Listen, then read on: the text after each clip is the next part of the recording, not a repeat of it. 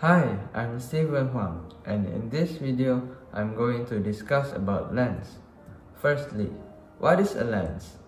A lens is an optical device made of glass or transparent plastic material which refracts light and magnifies the image formed.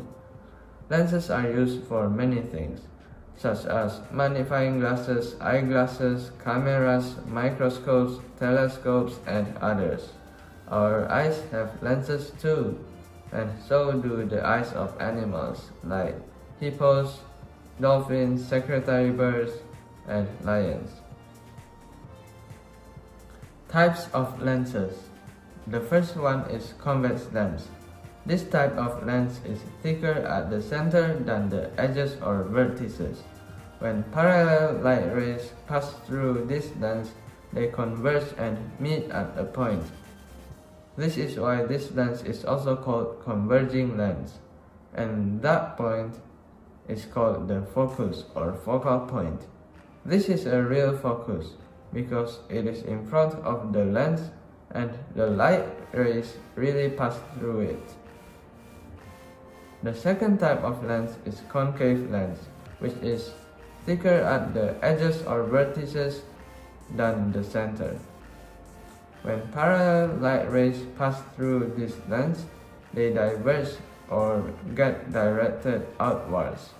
This is why it is also called diverging lens. Looking at the diverging light rays, they seem to originate at a point behind the lens. This is the virtual focus. It is behind the lens and the light rays don't pass through it. Let's move on to ray diagram. Ray diagram is used to locate the image formed by mirrors and lenses. In this case, let's find out about the ray diagram of lenses. Let's start by drawing a lens and a line. This line is called the principal axis, and this is the vertex, while this point labeled C is the optical center. Now, this point labeled F is the focus, and the distance from the optical center to the focus is the focal length, while this point labeled 2F is called twice the focus, and its distance from C to 2F is the radius of curvature. The radius of curvature is twice the focal length, and the same applies to the other side of the lens. This is the eye of the observer, and obviously the object must be placed at the opposite side of the lens, and the object may be moved along the principal axis. Now, let's continue to the example for convex lens. Let's say the object is located outside 2F or beyond twice the focus. First, we draw a line from the tip of the object to the lens, and then we extend from that point at the lens through the focus. In this case, convex lens has a real focus, so we extend it through the real focus. Now draw another line from the tip of the object through the optical center. Now the intersection between these two lines is the tip of the image formed. Here, the image is real because it is in front of the lens, and it is smaller compared to the object, and it is inverted.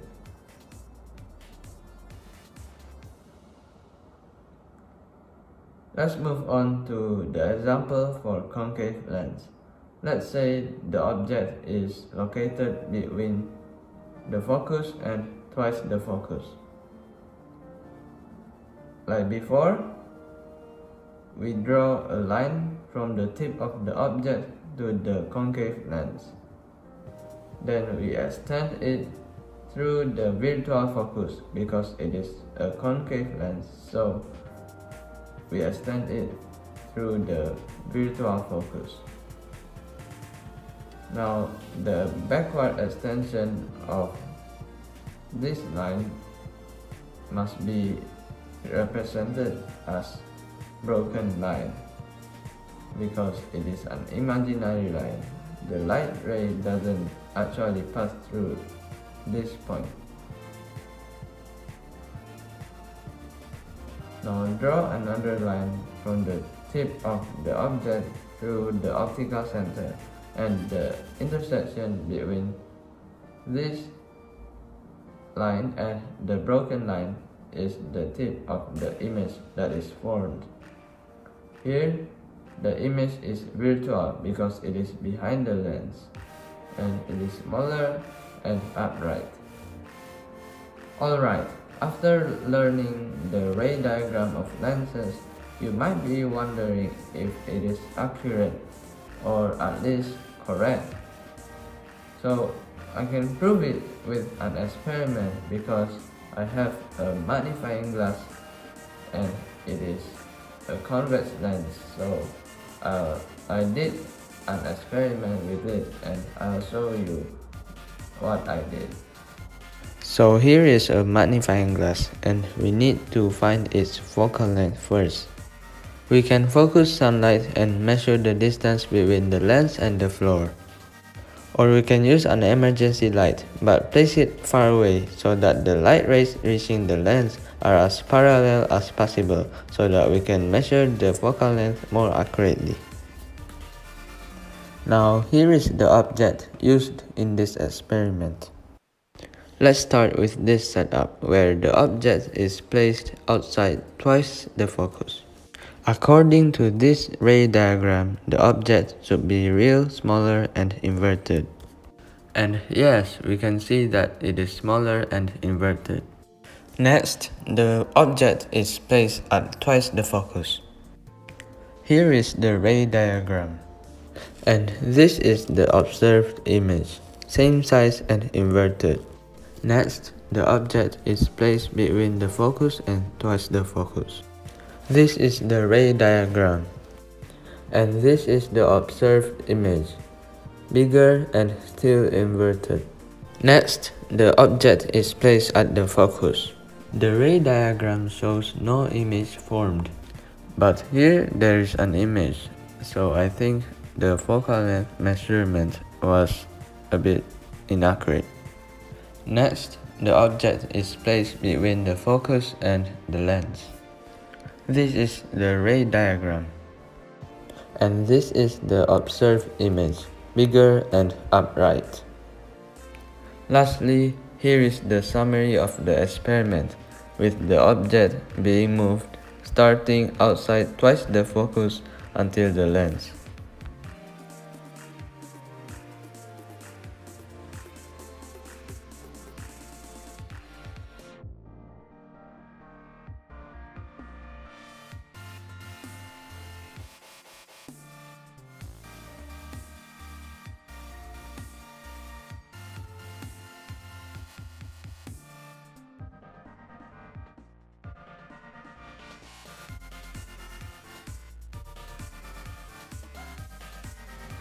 Okay, that's it for the experiment. Are you convinced already? Well, at least now you know that the ray diagram is not wrong, and you don't need to worry about learning a wrong thing. Anyway, let's move on to the sign convention. For convex lens, the focal length is positive because it has a real focus, while for concave lens, the focal length is negative because it has a virtual focus. For the distance of the object, it is always negative because we put the object behind the lens. And for the size of the object, it is always positive because we put the object upright. For the distance of the image, for concave lens, for convex lens, it is positive when the image is real, but negative when the image is virtual. While for the size of the image, for convex lens, the size of the image is positive if it's upright, but negative if it's inverted.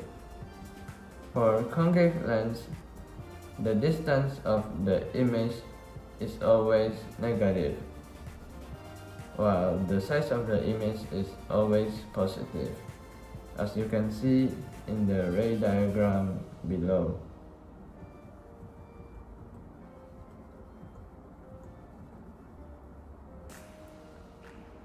Now let's move on to the lens equations. There are two equations here, and let's find out how it is derived. Derivation of the lens equations.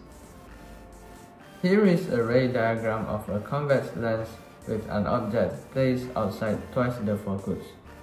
As you can see, the size of the object is positive, while the distance of the object is negative. And the distance of the image is positive, while the size of the image is negative. Now we need to find pairs of congruent triangles. Congruent triangles mean the triangles that have the same angle sizes. So can you see it? Okay, the first pair is triangle ACG and triangle CDE. So the height of triangle ACG over its base, so SO over negative DO is equal to the height of triangle CDE over its base, so negative SI over DI.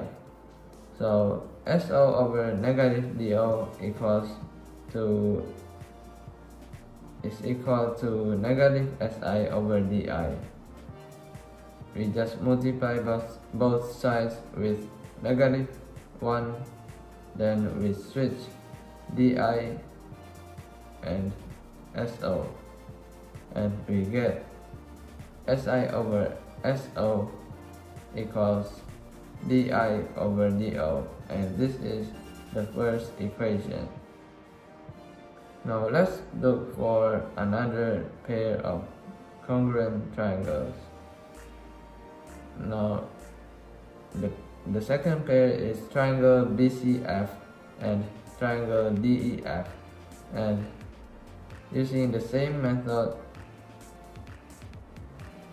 we get SO over F is equal to negative SI over DI minus F.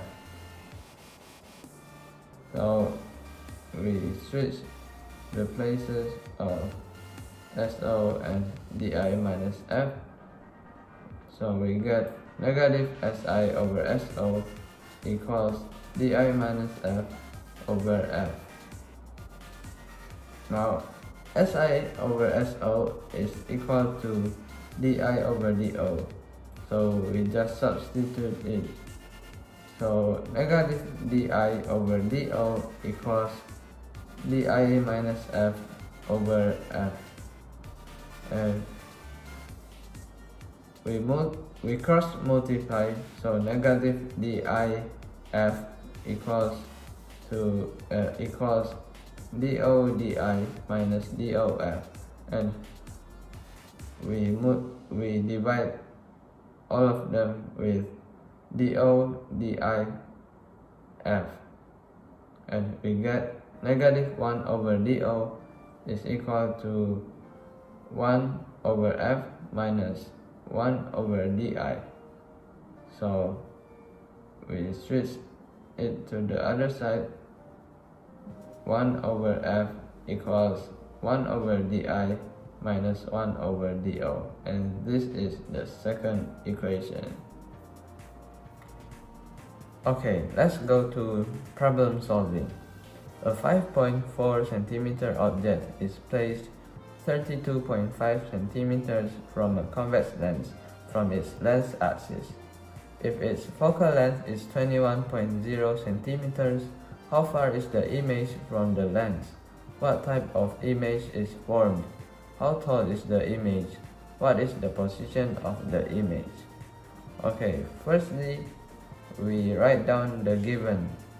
So the size of the object is 5.40 centimeters. It is positive because we place the object upright.